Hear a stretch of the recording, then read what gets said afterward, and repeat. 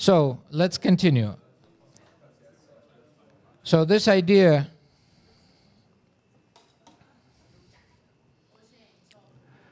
of random search and sort of attempt to, in a clever fashion, to move towards the minimum was also implemented in so-called simplex descent method.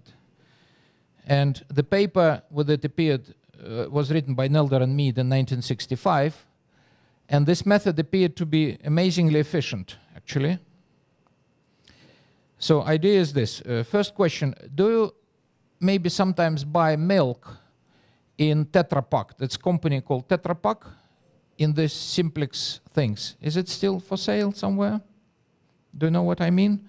So it's a pyramid like this with the base which is triangular, and it has three facets like this. In total, 1, 2, 3, 4, 5, 6. Eh? So they said, let's form the simplex. It's called this figure, geometrical figure is called simplex. So let's form it in the space of independent variable. Whatever dimension is, doesn't matter. 4 points, 1, 2, 3, 4, would form this space, would form this figure. How to choose size of this? It depends on the ranges in which you search for the minimum, often user-defined, or maybe you could say, okay, its size could be maybe in total 1/20th of the total volume of the space to search in. You could think of different things, but let's form this. And then what we do is this. We first run, so calculate the function value, which we want to minimize, at 4 points, okay, in space of n dimensions. Please remember, these are vectors in space of n dimensions. It's not necessarily three-dimensional space we're searching for. So calculate function at 4 points. What do we do then? We remove the bad point. So it means the point where function value is high. For us, it's bad point because we're minimizing. Is it music or disco? Alarm. We wait, we run, or we continue? Okay. We're safe? It's just nuclear explosion somewhere, nothing serious. Okay, good. So imagine, so we calculated 4 points. This one is a bad point. We marked red here, okay? This is a bad point. What do we do then? We will form the new simplex by using the following algorithm. Sorry, this is the worst point here, the worst point, this one. So we take the worst point, which is this one, and we reflect it through this plane, which is formed by the 3 other points. In total, there are 4, right? So 1 is worst, 3 other points are okay. So we make a plane here. Equation of the plane is easy to do because for 3 points, you always have a hyperplane going through the 3 points. And we reflect this point through that plane over here. For the same distance, so we calculate distance of this point from that plane, and then we continue for the same distance, and we make the new point. Like this. So worst point we remove, and we're left again with 4 points. And we form the new simplex, like this. Using this 3 blue points and red one. And black one is bad, we remove it. So what happened here? So we have the new simplex, you see here. Again, 4 points. What is the average quality of this simplex? Is it better than previous or not? How do you know? We haven't calculated value here yet. It's a provocative question to check if you're attentive. So we try to assume that since this is bad point, and these are average points, which are better than this one, if we jump through these average points, we will be moving away from bad points to good direction. So it's imitation of gradient search in a way, isn't it? Again, so this bad point, high value, these are not so high, and we hope that high, not so high, low, low, low, and we make this step towards the area in the space with the low function value. So, and then we evaluate this point, and if value here is better than the worst one, we keep it. And then 3 points left, one is better than this one, so average quality of this simplex would be improved.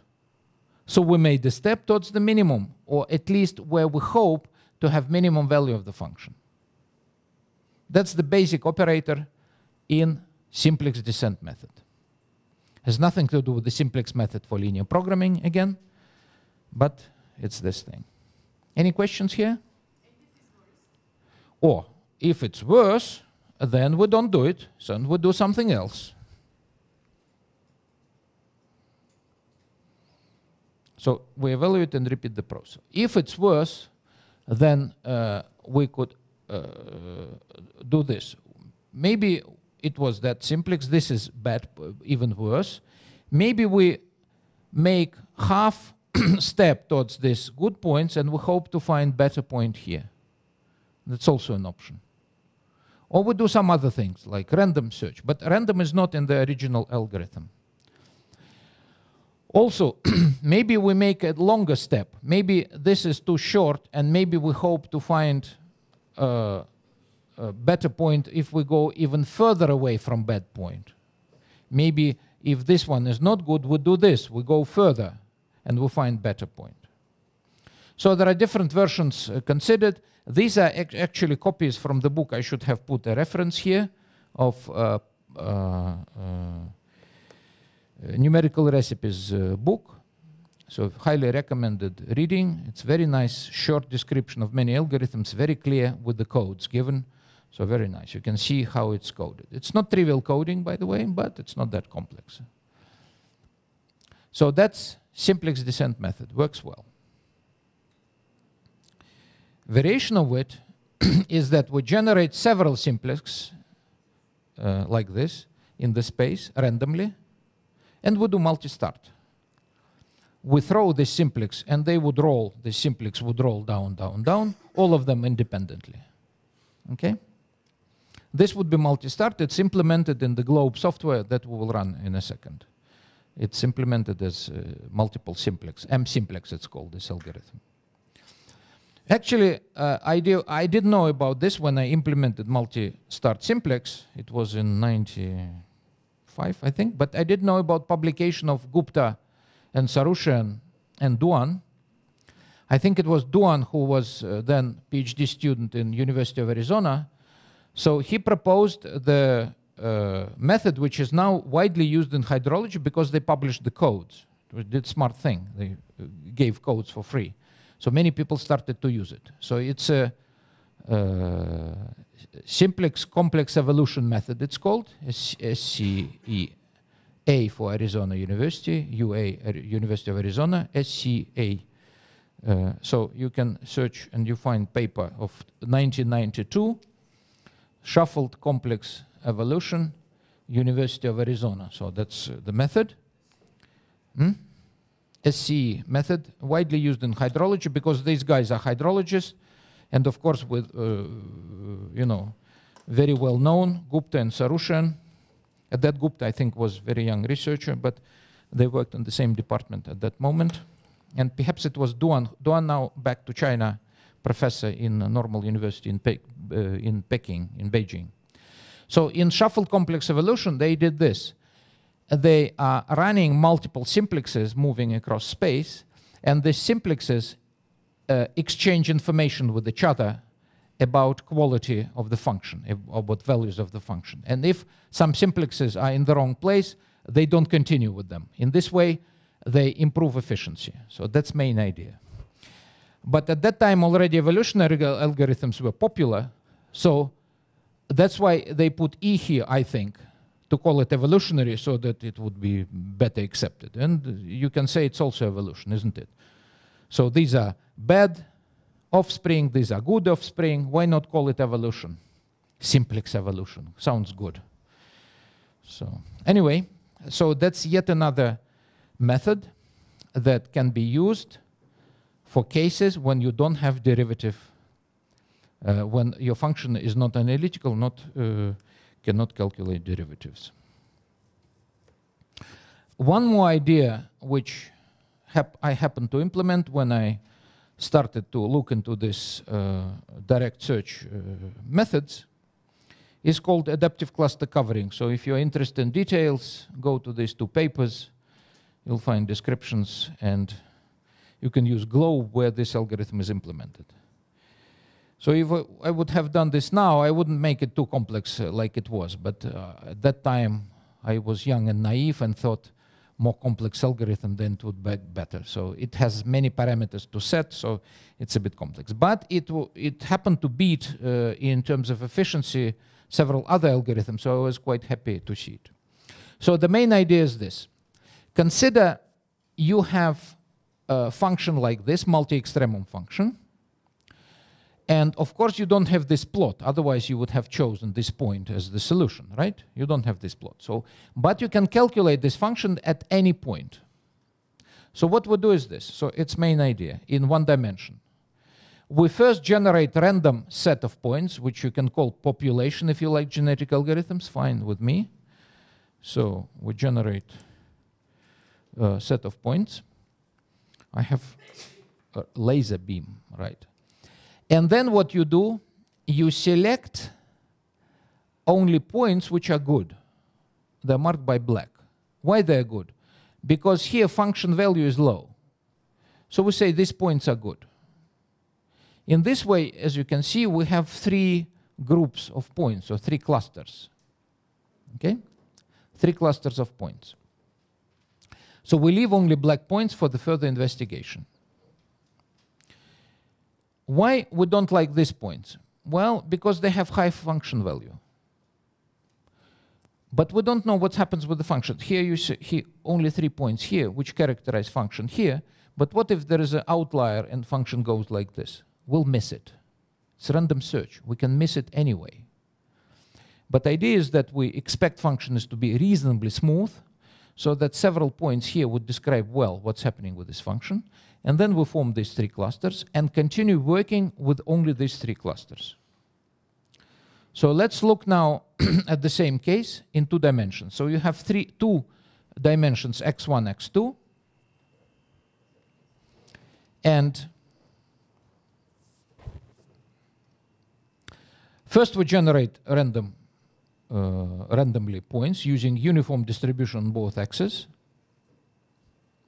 Then we evaluate all these points. It could be 100 points. We evaluate them, function value. And then we leave only good points. So we hope that in these 3 regions, function values would be low. They are low already. We don't hope. They are low. But we hope that minimum, local minima, would be in one of these 3 regions. That's a hope. What we do next, we select the best points out of these 3. Imagine this is the current best point. We arrange the hypercube here, or sphere, whatever you want to call it. But in high dimensions, hypercube and sphere are almost the same, as you maybe know.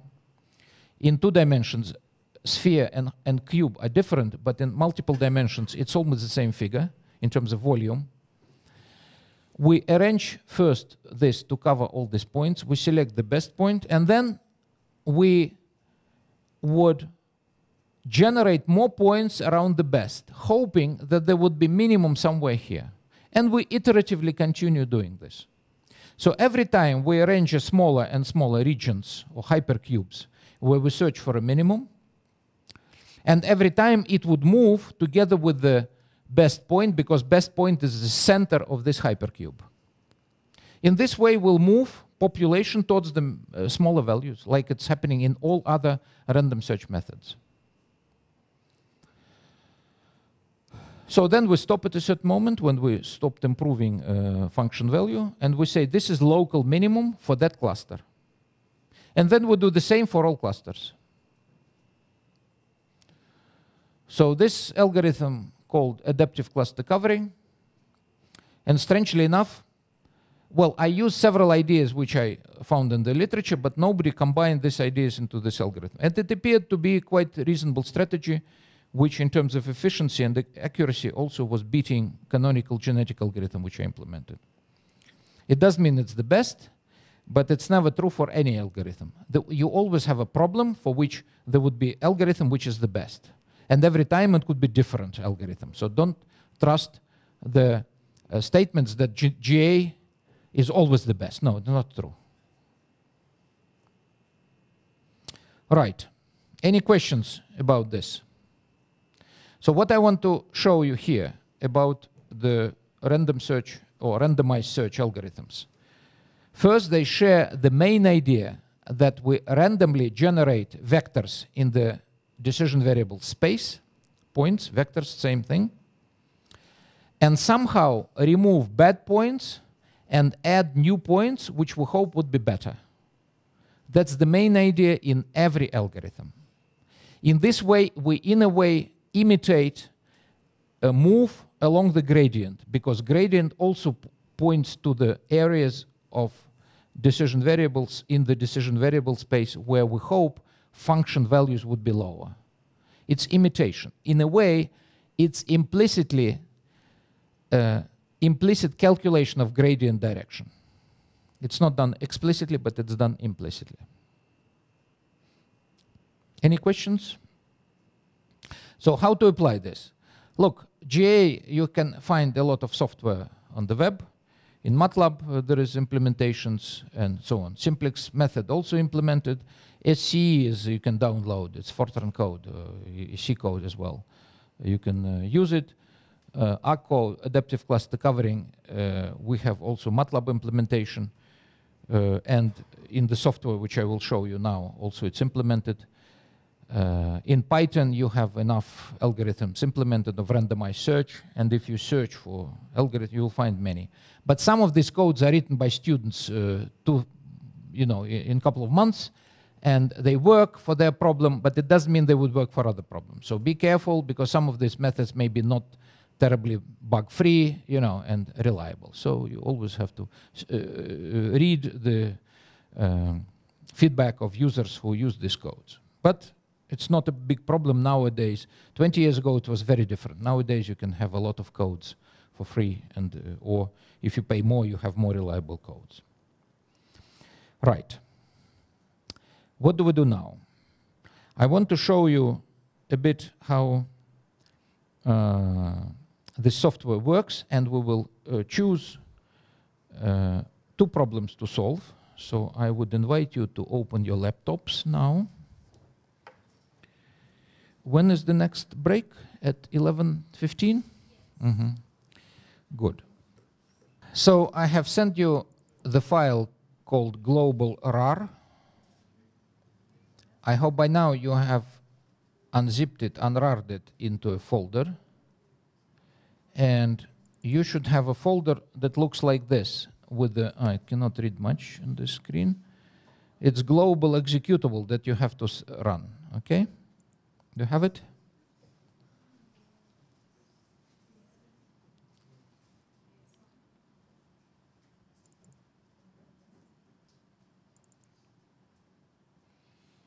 So you should see this screen if you start it, right? Do you have it? Okay, first thing we do, we will try to find minimum of Hasaki function, which is 2 extremum function.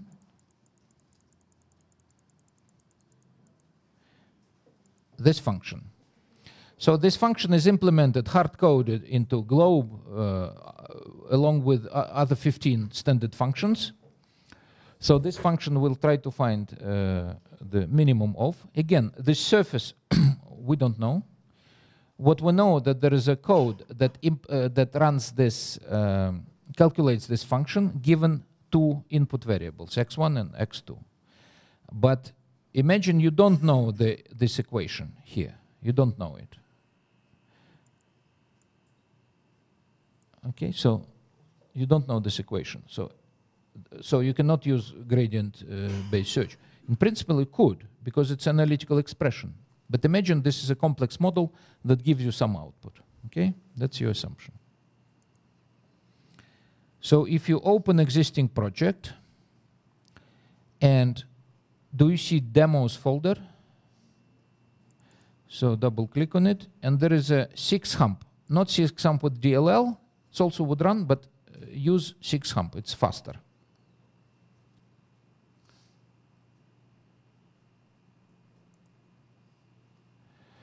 Now, what do you see on the screen?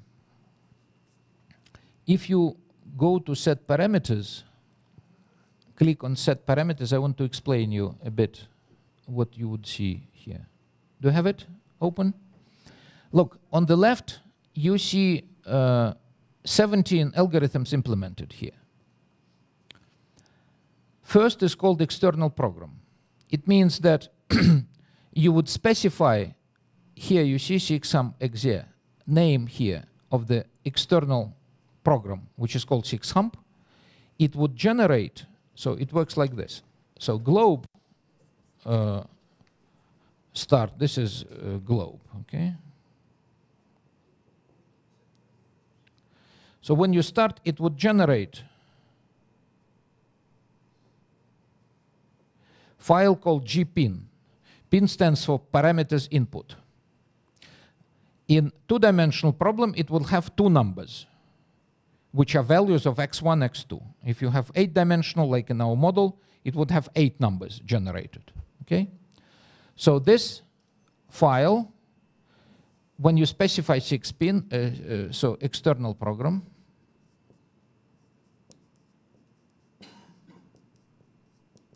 should be structured in such a way that when you start it, it would read this file. You should, so this goes to disk. So you start this program. This file should be also generated by globe. It's done. So this then file goes to program. And this program should generate file which is called GRSP, G-response. It should have one number only, which is the function value.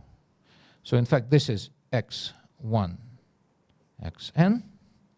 And GRSP would have f of x1, xn. So this GRSP should have one number only. And then globe would read this number and think what to do next. So, and this iteration repeats, so I don't know, 1,000 times or 100 times, depending on how much time you have and how long this program run is. If it's simple program, one program run is a fraction of a second. If it's a complex model, then program run could be 20 minutes if you run swim for complex network. Okay, so if you generate, then, okay, anyway, so that's enough said.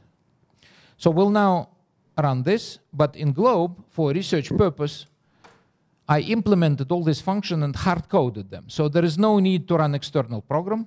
This external program already is part of globe. So all this process with external programs imitated just for speed purpose, because to write file, read file, it takes time. So this is what we'll do now. So instead of using external program, we'll use internal implementation of this code. So if you go to this 6-hump camelback 2D function, you see this? If you click functions to optimize 6-hump camelback 2D functions,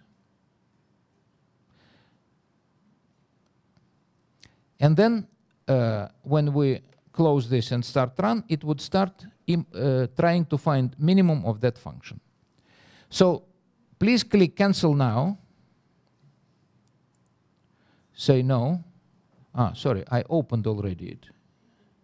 Yes, no, don't click cancel. You have to choose this 6-hump implementation. Sorry, don't click cancel. So 6-hump camelback function. Now, what are this block of screen shows to you? It shows the ranges in which we will searching. So x1 will be between -2 and 2, and x2 between -1 and 1. You can change it if you want, but no need. Unfortunately, it doesn't fit the screen well. I don't know. It's in this version of the Windows somehow. Oops, I did something wrong. So if you say OK. Yes, sorry. Again, click on the parameters. Let's continue with the algorithm. So click on the tab, Algorithms. In this screen, you can choose what algorithms to use. There are in total 7 algorithms implemented. Actually 9, because 2 of them allow additional changing of options. But for the time being, we will use only genetic algorithm. So uncheck all other algorithms, just not to confuse the picture. And this is a canonical genetic algorithm implemented inside Globe, okay? What you can do, you can say run until optimum found here on the right-hand side, pause after each iteration or not, or confirm every step by clicking continue. So leave it at no first. Don't change anything else because it's okay. Now, if you go to GA tab, you can set up genetic algorithm here, the one we chosen. For example, population side would be 50, maximum number of iterations 100, and so on and so on. And if you know what genetic algorithm is, you would know what all this stuff means. Crossover, probability, and so on. Mutation probability, and such like. So don't change it for the time being. Let's leave it there. So click OK. And now run and pray that it would not hang up under Windows 10, because it was developed for Windows 98. And since then, some function call changed, and I tried to avoid to rewrite. It's 20,000 lines of code or more, or maybe more even. So that's quite complex thing. So let's start optimization. So what do you expect? If you look at this function, we expect to find 2 local minima. Let's see if it happens.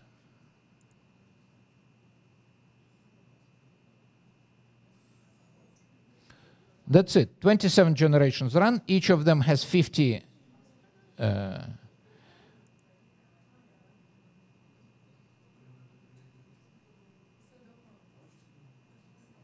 so if you would, so sorry, excuse me? Doesn't run?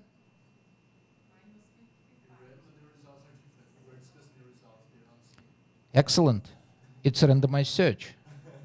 Uncertainty. You generate random values.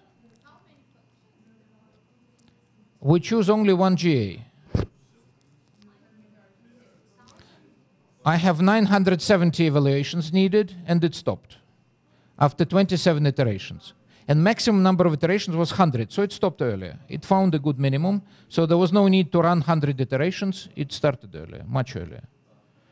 So my result is 3.6 by 10 to minus 2, so it's 0.03626. Anybody has better one? Better? How much better? 4.72 to the minus 3. Wow, that's excellent. So, but let me start again and see what happens. If I start again, will it be the same? Different result. Now I'm better, look. Why result is different here? So now I have 4.8, 10 to minus 3, so it's much, not much, but lower. So why is that? It's a random search. Previously I wasn't terribly successful, now it's more successful. So conclusion is you have to run this algorithm several times, because every time you generate random numbers. By the way, if you don't want this, there is an option to fix the seed. Do you know in MATLAB seed or in other software what is seed? So this is not random number, it's pseudo-random number. So there is some random number generator that generates numbers, but you can instruct it to generate the same sequence of numbers if you start with the same first number. It would generate the same sequence. They're not random hence, but they look like random, because if you plot them, you would have very much uniform distribution, slightly like this, you know. So you can instruct it to use the same sequence for all algorithms, and then comparison would be maybe more fair. Anyway, so that's the result we have. And look, that's a different point here. But there are 2 local minima, and they're very close. So it found one of them, and we should be happy. But also in this software, you can see the 10 best points here. Okay, it's in the report. You can see 10 best points, which could be different away. So I deliberately generate 10 best points, because it doesn't mean this is the best solution. if you slightly move, if you have 10 best points, this second optimum, which is here, would be also in that set. Now, if you scroll through this history screen, you will see how optimization goes. You see, after first generation, 94 evaluations, best global minimum was 1.3 to the 10 minus 1, then 1.05, then 6 to the minus 2. You see it goes down and down. With every iteration, if you scroll through, you would see that after each population generated, we get better and better points. Because we generate random points, we recombine them, we kill the bad points, and every time it goes down, down, down. So in the end, we arrive where we want to be.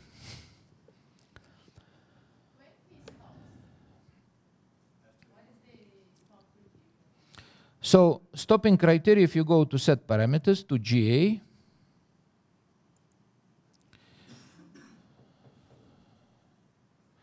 look, I wrote it 20 years ago, so let me recall. So here it says configurable termination conditions over here. If you go to this set parameters button, GA tab, so it says there are several conditions. So it's not trivial when to stop this random search algorithms. So what I do, I run it for one generation more, and if we cannot improve even for 1 or 2 generations, then we stop, not one generation, because it may happen that you get on the flat plane and then you may drop again. So you wait a bit.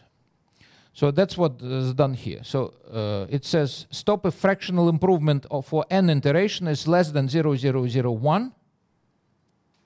So it means for n iterations, and this n iterations is 15.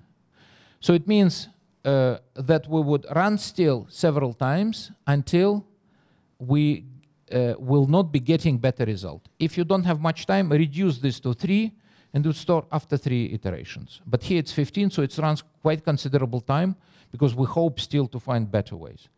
And the second one stops if fractional difference between best points averaged in successive edge generation is less than 0.01. Wow. So what we do here, we take the whole generation, we calculate average quality across 50 points, so average quality, and if there is no improvement better than this, then we stop.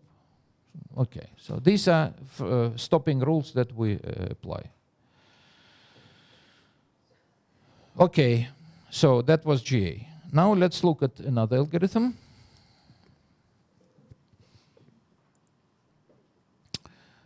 So please now switch off GA and switch on my favorite adaptive cluster covering. Say OK. And now we start optimization. That's it, done. It was fast, isn't it? So in total, it was 328 evaluations. So it's half of what we had. So it's faster. And the result is 4.6 by 10 to power minus 3. So it's quite low. So it's not bad. But let me show you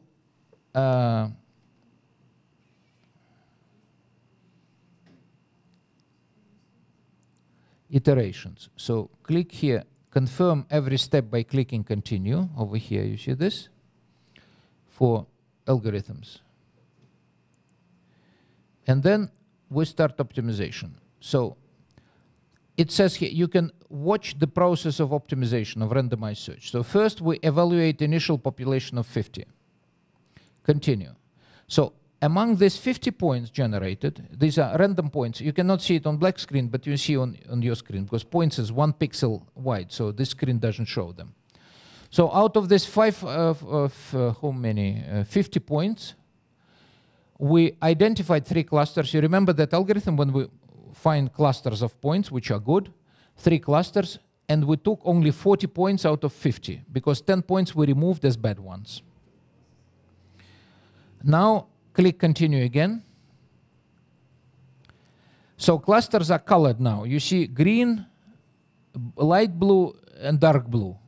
Do you see them on your screens? Difficult to see. Now we continue. We take the blue cluster first. We take all the blue points in that cluster, we find the best one, and we arrange a new hypercube around that best point. You see, it's this one. Click continue. We throw more points into that hypercube, we evaluate them, and we find the best point again. It moved a bit, and this is the current best point. Ah, no, sorry. Blue cluster finished. Now it's green one. In green one, we do the same. Continue. You see green moved. It means we found better point towards that side. Continue. It moved again. So we moved like this, and we find even better point. And I think we stop. No, we moved again. We moved again. Interesting.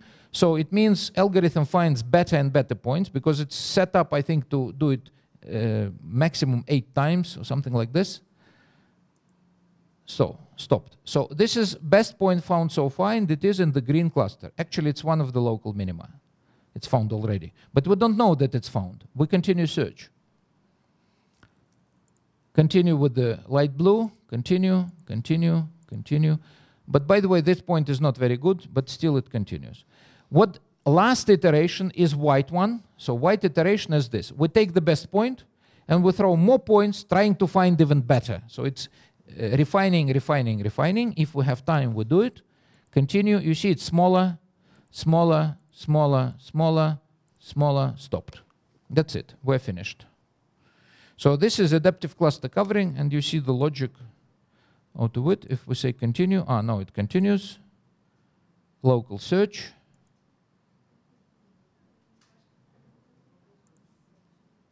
Done. So there were 2 local searches. Okay, I will not go into details how local search is done. I use Powell-Brent method. If we have time, I could tell you about it. Very nice method, but okay. Anyway, so in the end, I needed 374 iterations, and I found this value. So that's what it does.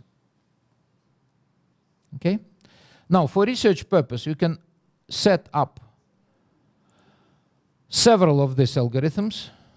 So when I was young and naive, I tried to beat GA. And at one of the conferences, Goldberg, who was author of the book, he saw these results when I beating GA. He was a bit unhappy, and after the talk, we talked nicely, all this nice. And then he said strange thing. He said, well, it's all recorded. No, okay, anyway. No, it was okay, so it was nice.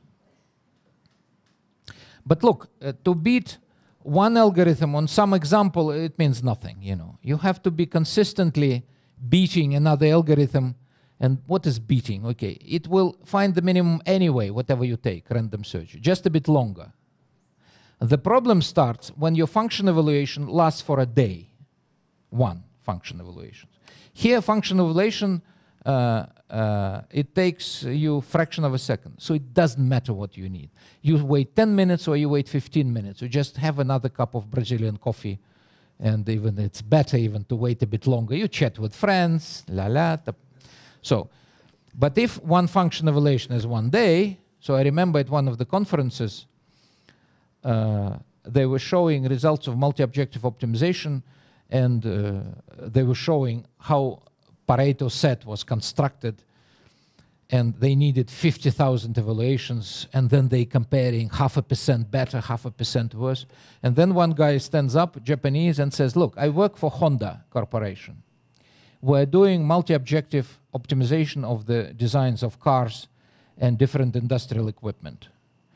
So for me to evaluate one function takes a day because it's supercomputing running for the new design, you know, to calculate performance factors. You know, it's a complex thing. So you're showing me now 50,000 evaluations. What, should I wait for 50,000 days? I will be fired by then, you know, I will die by then. So give me methods that would allow me to come up with at least some optimization during limited time. And he's right. Maybe 1 day is a bit exaggeration. So, okay, then what? If you have 3 days, only 3 runs? Maybe. But for water resources, one function evaluation may take minutes easily in water distribution. Or if you solve hydrodynamic problems, it may take hundreds of minutes for complex 2D models. So we have to then pose this problem. What if I have limited time of, say, 1 week of computer run? 1 week, okay. For PhD students, normal, 1 week. One function evaluation is, I don't know, 1 hour. So how many hours are in 1 week? 24 by 7? Calculator. Nobody can calculate. No. 168 function evaluations I can make. What algorithm should I choose that would give me a reasonably good answer after 168 evaluations? That's your problem. And not what algorithm would be most efficient, because it, would give you the most accurate solution, because most accurate solution may come in several years when you don't need it. That's the problem. So it's inverse problem. You limit your time, you know what is the function evaluations, you say, okay, I have 1 week to do it, reasonable. You run your desktop for 1 week, and then after 168 evaluations, you have some reason. So that's the interesting problem to pose. Which algorithm is the best? So here, this problem is not solved, but you can, like in GA, look, in GA you have population size of 50, okay? Imagine one, so if you have 168, you have possibility to run only 3 iterations. Each of them is 50. That's it. You have to stop then. You can evaluate how long you would run.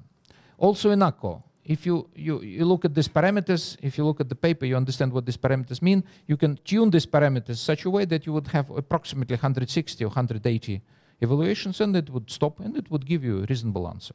Okay? Good. Any questions? I have a question. When do we have a break? Now. We're 5 minutes late. No?